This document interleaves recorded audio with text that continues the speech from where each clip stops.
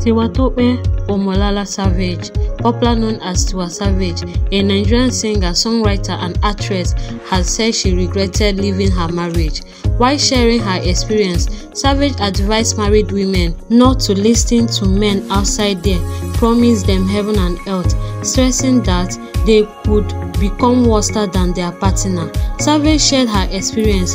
Simi and Adekunle could make me regret being single. Their love is still burning fresh like they started just yesterday. While on set with Simi, I had to ask her when she met Adekunle Gold again because AG kept calling and checking up on her every now and then, like 10 times in 10 minutes. Their love is still burning fresh like they started just yesterday. Omo, na that day single life pain me. Indeed, people don't know the value of what they have until they lose it. The poor and the rich cry differently. Many of those ladies you see out there celebrating their divorce and separation from their spouse are not truly happy.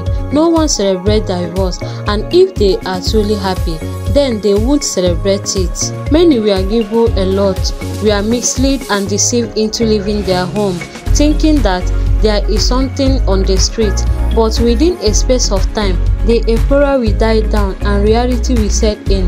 Most of them cry silently, and the big lady Tiwa is one of them. If not a case of violence, sit down with your husband or partner and sort things out. Every relationship have ups and downs. Even twins fight and have issue.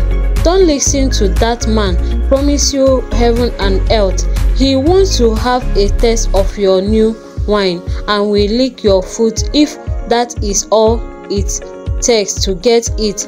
But when that happens, they may become worse than your current partner. The pasture look lush green on the other side from afar. It can't be same when you get there.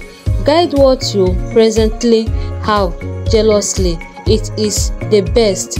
Guys, being single no be moi yo. See you guys in my next video. I love you guys. Bye.